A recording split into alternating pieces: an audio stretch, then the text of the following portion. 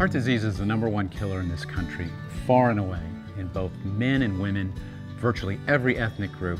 If you have a family history of heart disease, you're significantly more at risk to develop it. But there are many factors that are under our control that affect heart disease. By quitting smoking, by following a healthy diet, and by walking 30 minutes a day, we can have a dramatic effect on heart disease, and those three things are completely under our control.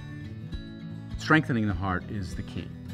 Walking every day builds the heart like any other muscle. It's strengthened. It's able to pump better with each stroke. The pulse rate goes down because you got a stronger muscle. And so with each beat, more blood is ejected to supply the body. And so it doesn't have to beat as hard. It doesn't have to beat as fast. It also stretches the blood vessels. They become more elastic, like anything, like any muscle, like any tissue. If we use it regularly and we work it, it gets stronger, it stays more healthy. When you don't exercise and your heart rate always stays about the same level, the heart doesn't pump as much.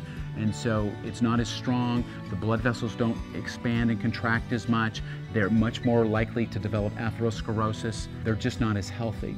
And so when you take all of these things together, you see folks who are not exercising developing heart disease at a much younger age and much more severely.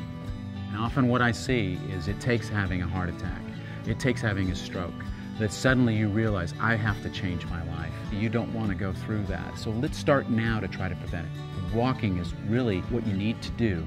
It has a very powerful effect on lowering the rates of the #1 killer in the world, heart disease.